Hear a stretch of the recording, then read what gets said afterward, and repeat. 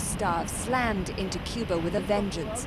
Packing top winds of 240 kilometers an hour, the monster storm battered Los Palacios in the western part of the island. Before the assault, residents had scurried to protect their precious belongings and livestock. Every year there's a cyclone. We have to come and pick everything up. But this wasn't like every year. It was worse, far worse. Some 7,000 homes, mostly made of flimsy wood and tile roofs, crumbled under the assault. It's the first time I've seen this. I've lived here for 70 years and I've never seen this.